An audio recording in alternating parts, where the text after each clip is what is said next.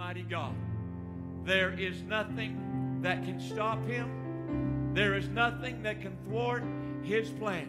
And I'm so thankful that we serve that kind of God that holds all things in His hands from beginning to the end and everything in between. Can we join together right now as we begin this service and just begin to worship and magnify and lift up the Alpha and the Omega?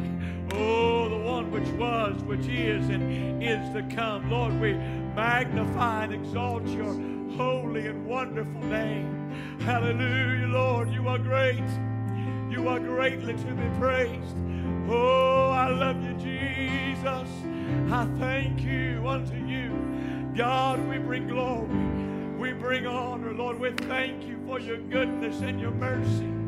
Oh, we thank you, God, that your hand is upon us, that you are leading and guiding us, oh God, that you are directing this thing called the church that is built upon the rock.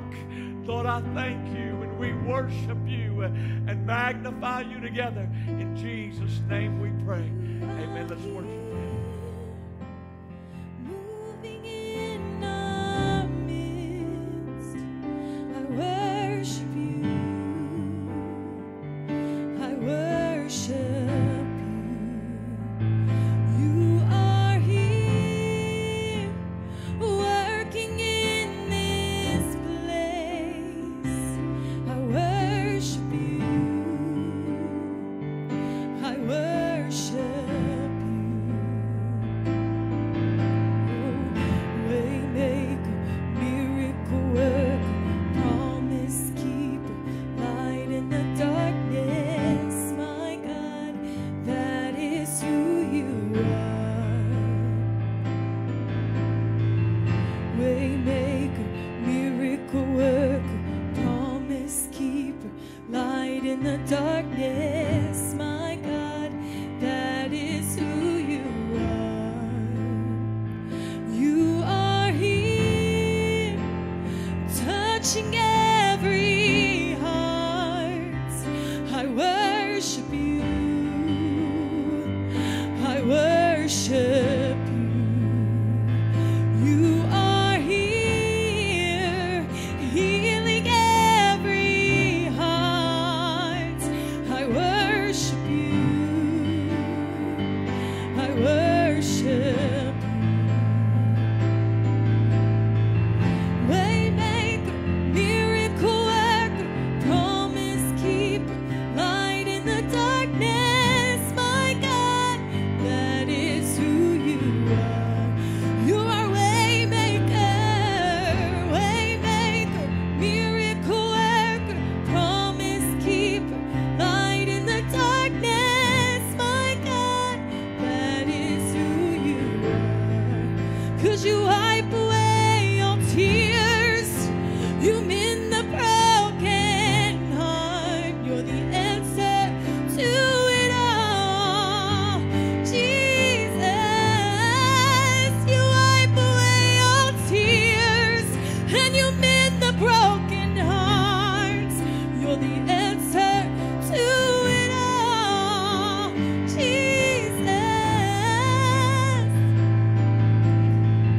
Even when I don't see it, you're working.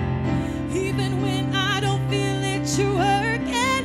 You never stop, you never stop working. You never stop, you never stop working. Even when I don't see it, you're working. Even when I don't feel it, you're working. You never stop, you never stop working. You never stop, you never stop working. Waymaker, miracle worker, promise keeper, light in the darkness, my God, that is who you are. Oh, come on. If He's your way maker, your miracle worker, your promise keeper, would you worship Him right now? Come on, that's who He is to you. That's what He is to us. Let's magnify Him for who He is. God, you are everything. You're my way maker, God. You are my ever-present help in time of need, and I thank you. I love you. I magnify you, oh precious and wonderful God. Hallelujah. I thank you, Jesus. I thank you, Jesus. I thank you, Jesus. Hallelujah. Hallelujah.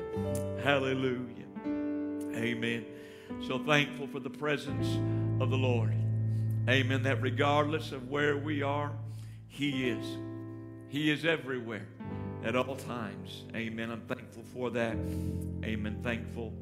Amen. Once again for the church's cooperation as we shift gears on this Tuesday night and go from our regular in-house service to a live stream service.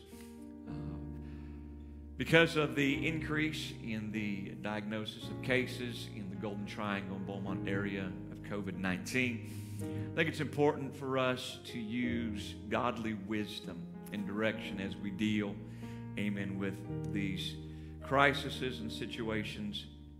It's important, amen, that you take care of your health. I am given the position and title of pastor. My job is to make sure you make it to heaven. Amen.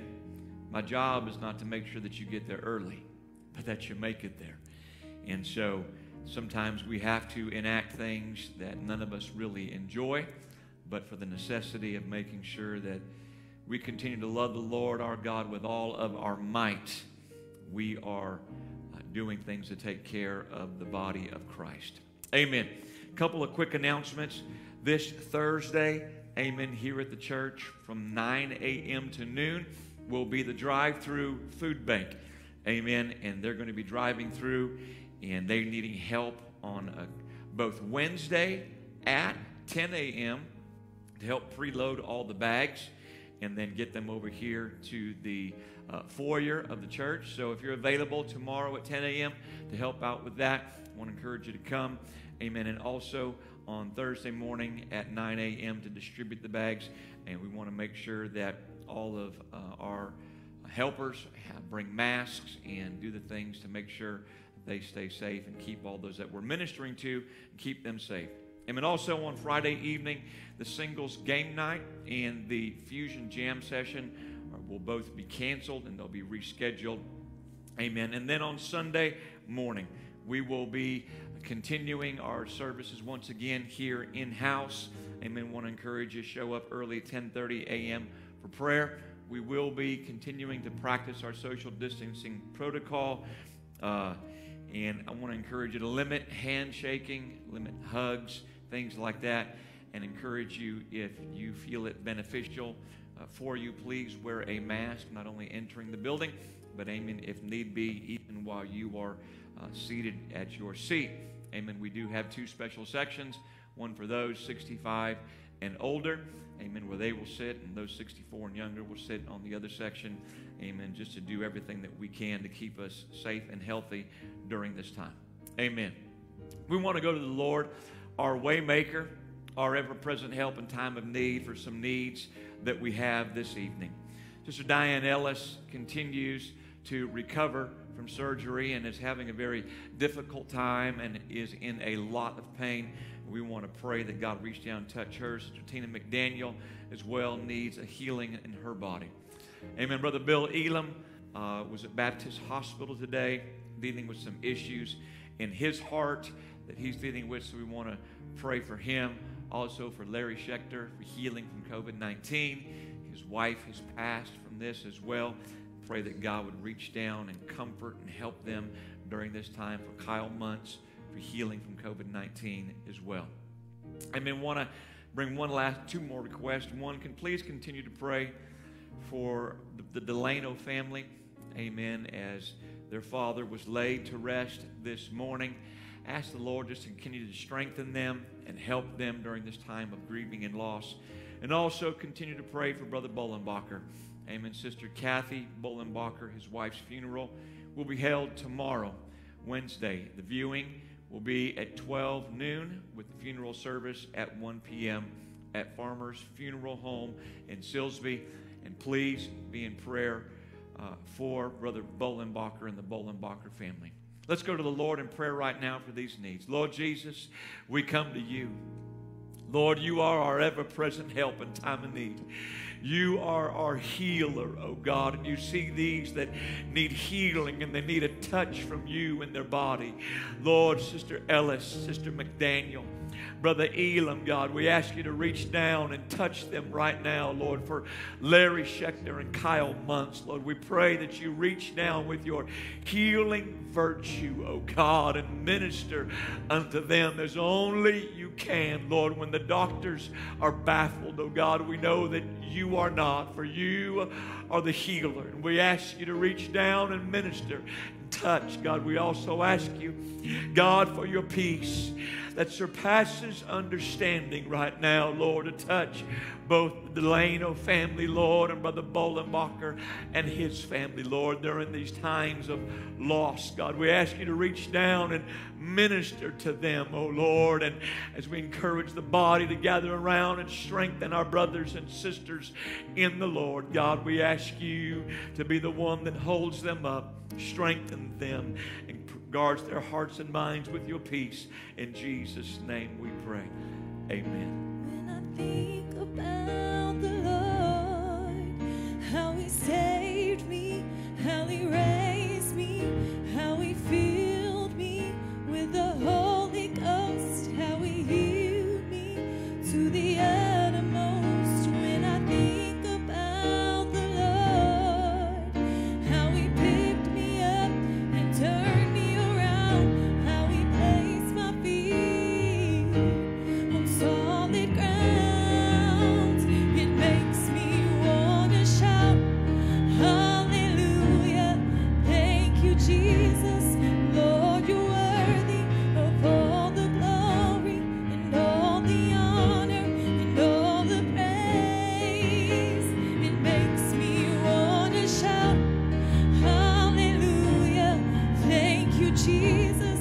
Lord, you're worthy of all the glory and all the honor and all the praise.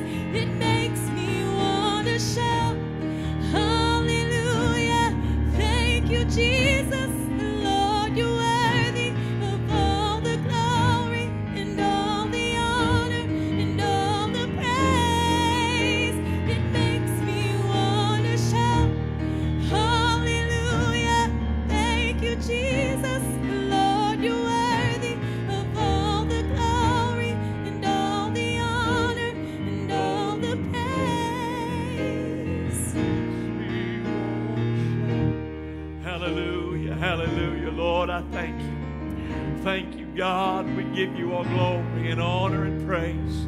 Hallelujah. You're worthy. You're worthy. You're worthy. Hallelujah. Thank you, Jesus. Thank you, Jesus. Thank you, Jesus. Amen. If you would join me in opening your Bibles to Philippians chapter 2, beginning at verse 12. I'm going to be reading there through verses 16. Amen. Paul writes to the Philippian church and says, "Wherefore, my beloved, as ye have always obeyed, not as in my presence only, but now much more in my absence, work out your own salvation with fear and trembling.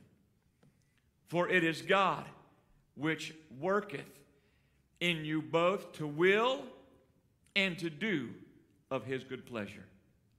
Do all things without murmurings and disputings, that you may be blameless and harmless, the sons of God, without rebuke in the midst of a crooked and perverse generation, among whom ye shine as lights in the world, holding forth the word of life, that I may rejoice in the day of Christ, that I have not run in vain, neither labored in vain." I want to read verse 13 in the New Living Translation. And it says this: "For God is working in you, giving you the desire and the power to do what pleases him." I want to teach on this topic tonight, the frailty of desire. The frailty of desire. C.S. Lewis made this statement: our Lord finds our desire not too strong, but too weak. We are half-hearted creatures, fooling around with drink and sex and ambition when infinite joy is offered to us. Like an ignorant child who wants to go on making mud pies in the slum because he cannot imagine what it is meant by the offer of a holiday at sea. We are far too easily pleased with lesser things. The frailty of desire. Desire will only take us so far. Desire will only last for so long. And something more is needed than just desire. You see, living for God is not easy. If it were, there'd be a whole lot more people that were on this heaven-bound journey along with us. But good things do not come easy. But we do find that cheap things come easy, that bad things come easy, and even unwholesome things come easy. But when we stop as the body of Christ, fellow believers, and we look at all the positives that come for living for God versus not living for Him, friend, there's heaven over hell. Healthy, loving marriages versus affairs and divorce. Kids that grow up and live for God under the hand of His spiritual and emotional protection, healthy versus those that live for the world without that protection. Those that have healthy living lifestyles versus drugs and alcohol, love versus abuse and neglect. And I could go on this evening and talk about all the benefits that come along with living for God versus those that come along with not living for Him. And I'll stop with those that I've mentioned. And the question that ruminates and we must ask is, why do so many people begin this journey but fall short in the long run? Why does the Scripture say, many are called but few are chosen?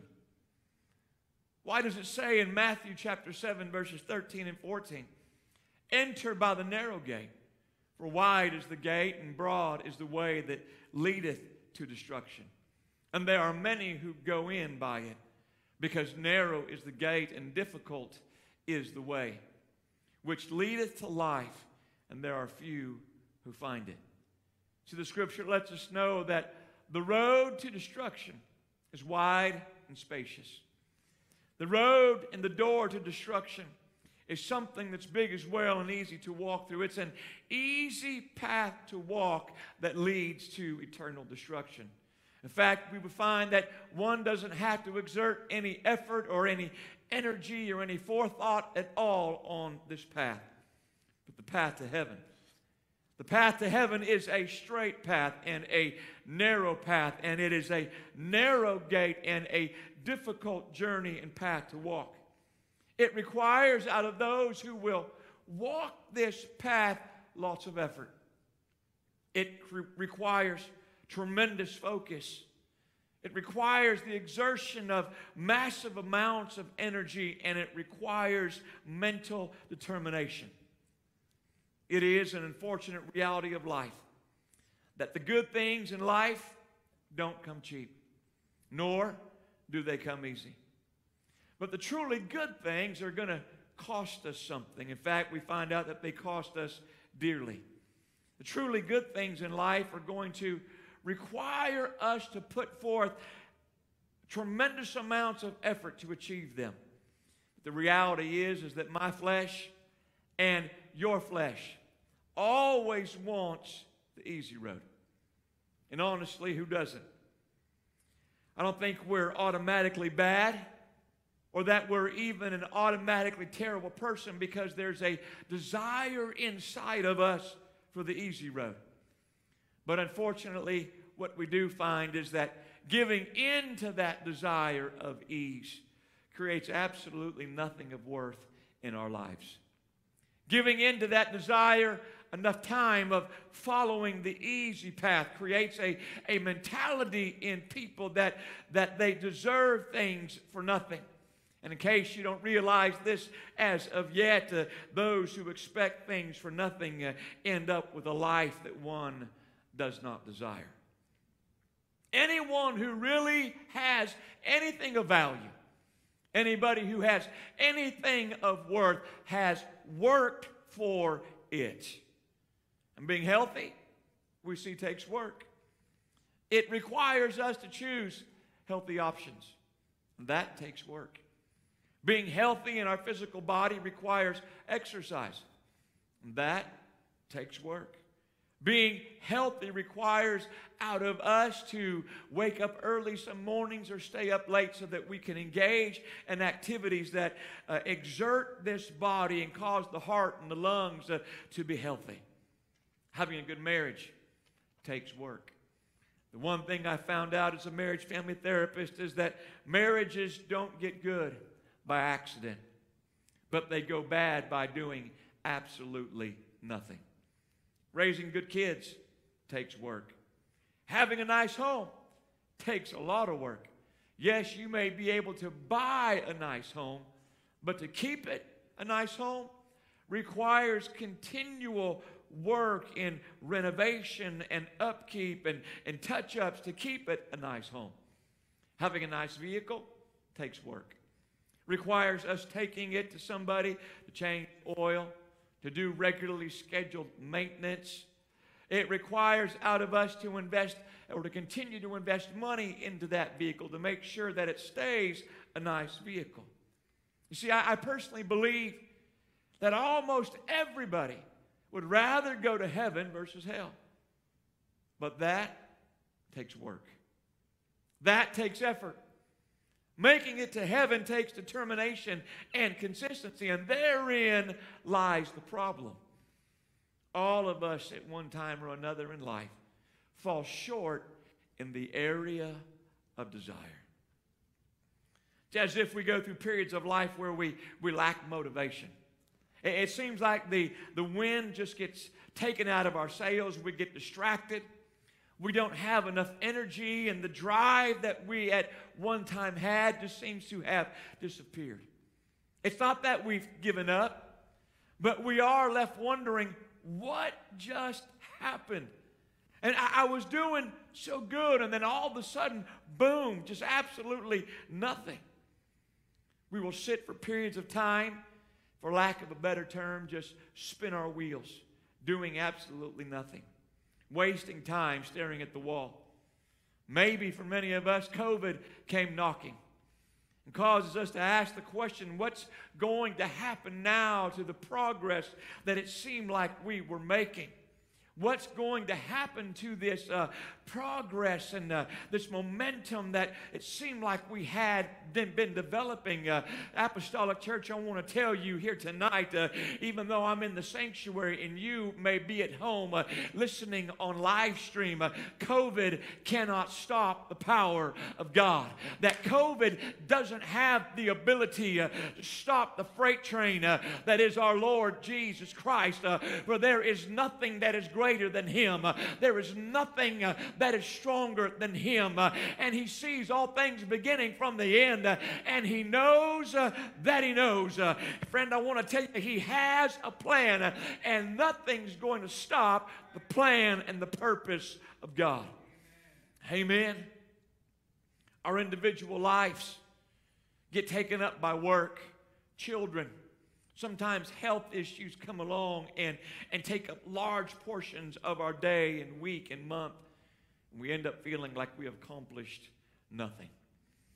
We look back at a list of goals and realize that we've come far short of achieving those goals. We'll spend days where at the end of the day we'll look at our to-do list and realize that we didn't cross one thing off, and all of a sudden we realize that guilt begins to overwhelm us. Because we've been unproductive. Because we've wasted God's time and we haven't been a good steward of God's time. I've gotten behind in my annual Bible reading, and maybe just a day got ahead of me and I didn't spend time in prayer, and guilt piles up. God, I said I was going to do better this week. God, on Sunday night, I stood around someone and said that I was going to do better some week and committed to them that I would fast and that I would pray with them. And here I am on Tuesday, and it seems like already desire has broken underneath its fragileness of the load of which I want it to carry. Desire alone is not enough to propel me in this walk with life, and guilt piles up. If you've ever felt this way before, I want to tell you I got good news for you tonight, because God knows exactly what you're dealing with. God knows exactly what we're facing, and God has an answer.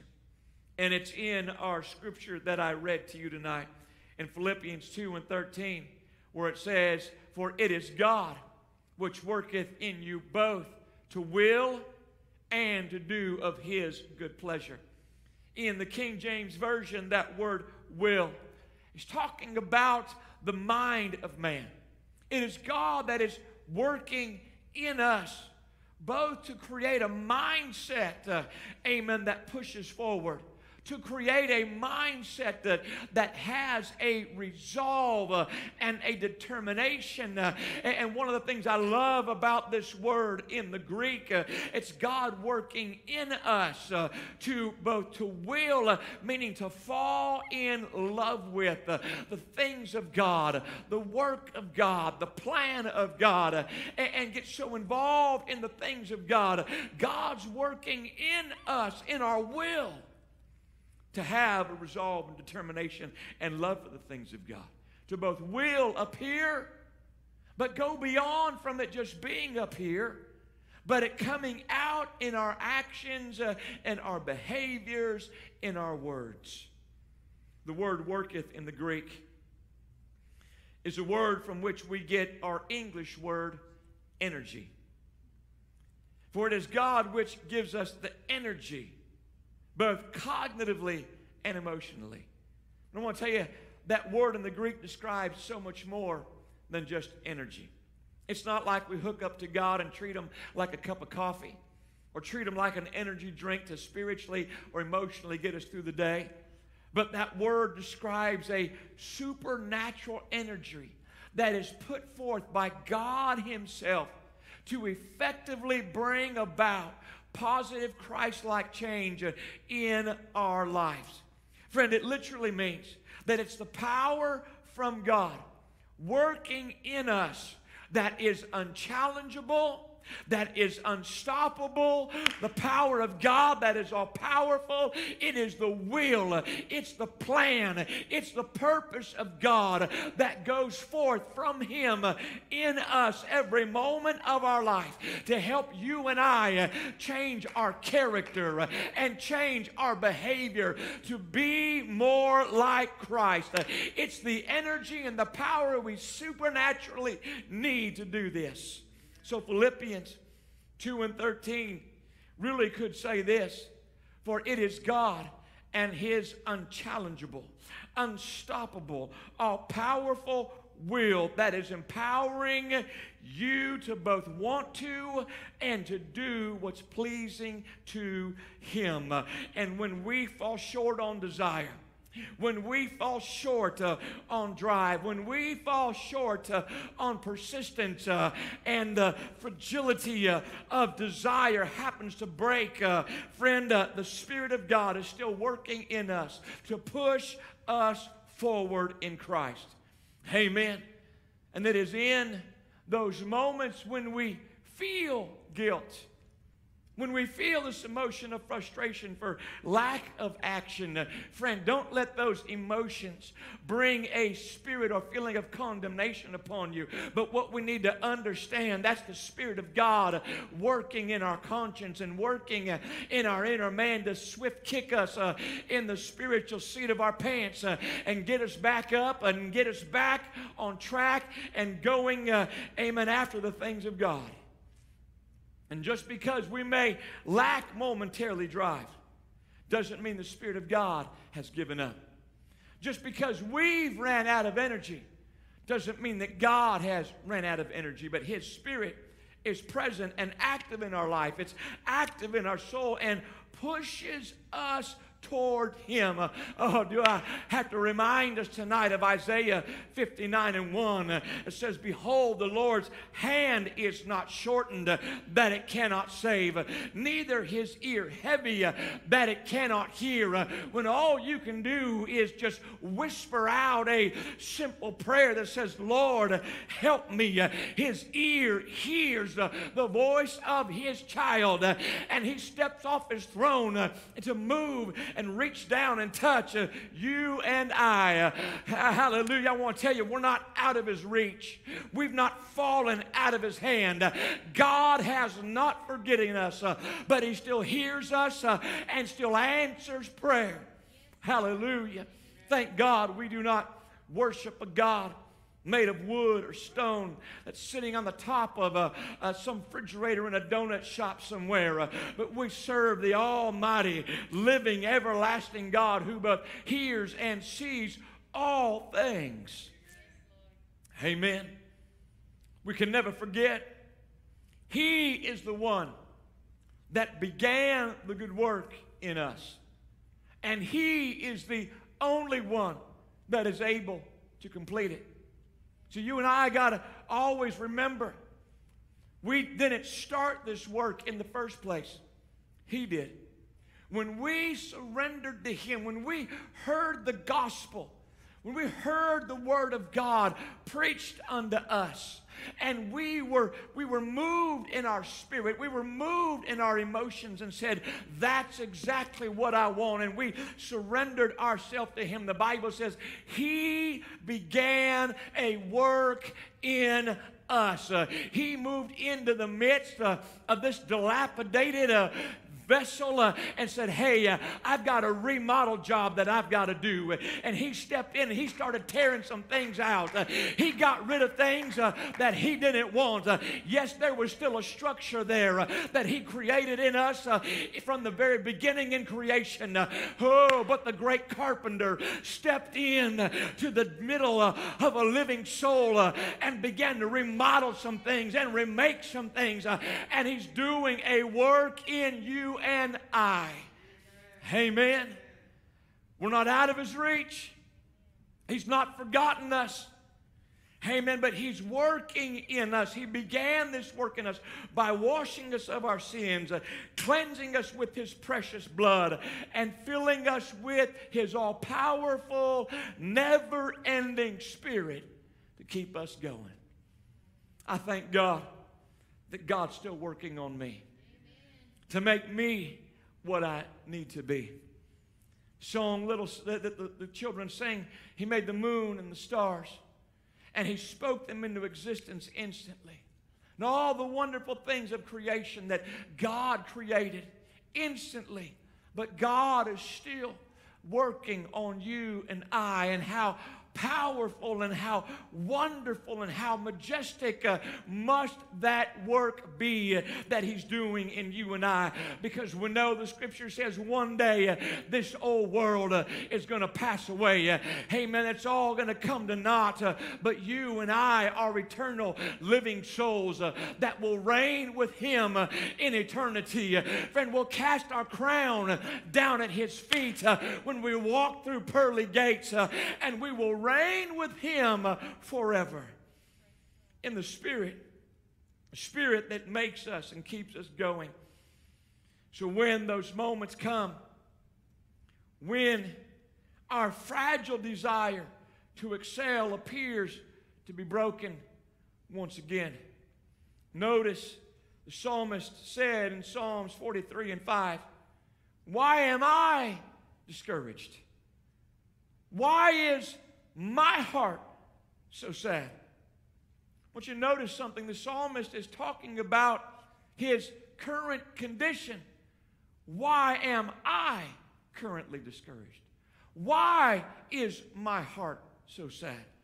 And notice he also begins both those phrases with a simple three-letter word that says, why? When he doesn't know, and you don't know why you're down. When you don't know why you're discouraged. When you and I don't know why we're struggling just to make it through the day. When you and I don't know why our heart is heavy or why we feel sad or depressed. Friend, sometimes the fact is all we know is that we are, and we may not know why. And when the motivation is all dry and ran out, and my fragile determination is broken once again, and my spirit and my emotions is empty, those days will come. Those days will go for all of us. But when they do, the psalmist says, even though you don't know why, even though you can't comprehend it, what do?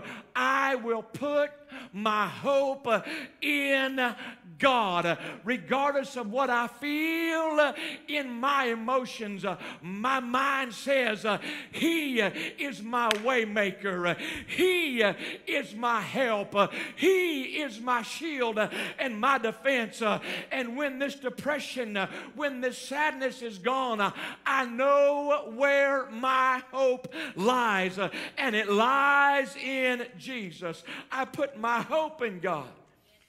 And in the face of depression and difficult days, I will praise Him again. I will lift Him up again, my Savior and my God. The thing that's important for us to remember, nowhere does it say in this precious word that I've got to feel like praising Him. Nowhere does it say that I got to have the emotions associated with the joy of the Lord. But what we have to have is a determination that says, I will praise Him again, because He alone is worthy. He is high and lifted up, and His train fills the temple, and I will praise Him. Whether I'm at home or whether I'm in the house of God, I thank God that I know that He is there, and He's reaching out to me and will respond to my praise. Amen. When fragile desire fails, determination must kick in. When fragile determination fails us, God's Spirit, is still working. When fragile determination is given up once again, my hope is in God.